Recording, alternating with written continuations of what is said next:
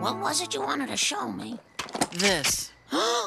You're not going to hunt me for sport, are you? Oh, relax, Marge. I'd never turn a gun on a human being. My husband, on the other hand... Come on, you try it. No, I couldn't. Yeah, just breathe slowly and squeeze the...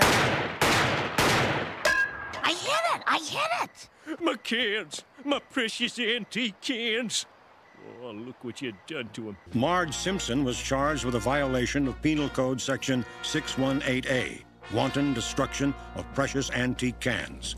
She was ordered to pay 50 cents to replace the cans and $2,000 in punitive damages and mental anguish.